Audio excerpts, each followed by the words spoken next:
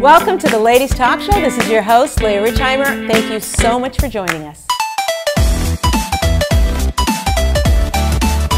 So let's assume that you're all perfect when he comes in. Now, perfect, I mean, you know, if you're right in the middle of something and he walks in and you say, I'm just going to finish this, give me 1 minute.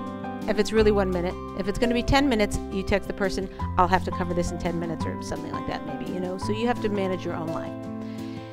But let's assume that you're all at a level playing field, you're all doing it great. Now, how do you get him to do it? So first of all, a big part of it is if you're very good about not texting, that will also improve. It won't perfect, but it will improve his doing that to you.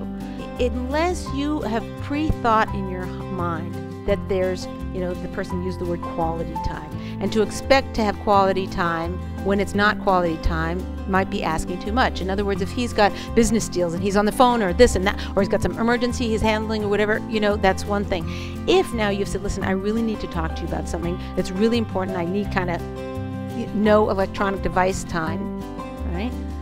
And he's texting then you kind of, I hear that it would be upsetting.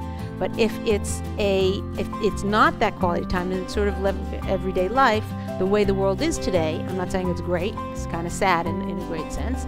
You know, there's many advantages to technology, there's many disadvantages to technology. There's one of the disadvantages of technology is that we have many ways to connect and yet we're not connecting, right? So the key is, in your own mind, differentiate when is quote-unquote quality time and when is, you know, you're just bustling and bustling. So it's changing your expectations about what's going on.